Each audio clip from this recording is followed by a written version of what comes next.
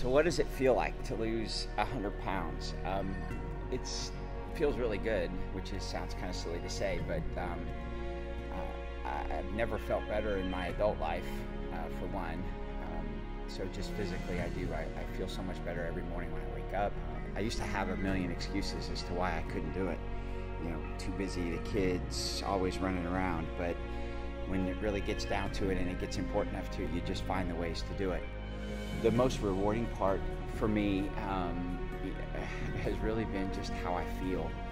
The fact that I have so much more energy, that that I can do a whole lot more things. I mean, I never thought in a million years I would run again.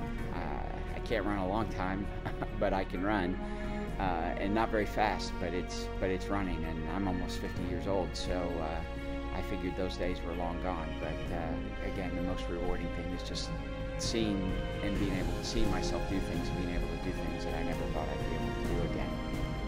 If I had one piece of advice to give to anybody thinking about doing this, I would just have to say, just get going. There's no reason to wait. Like I said before, I have had a thousand excuses why I couldn't do it, wouldn't do it.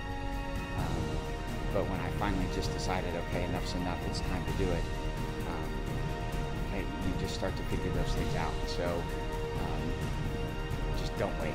Just get going. Just figure it out. Anything you do differently today that's better than what you did yesterday is an improvement, and then you just stack those improvements together, and all of a sudden you've got something.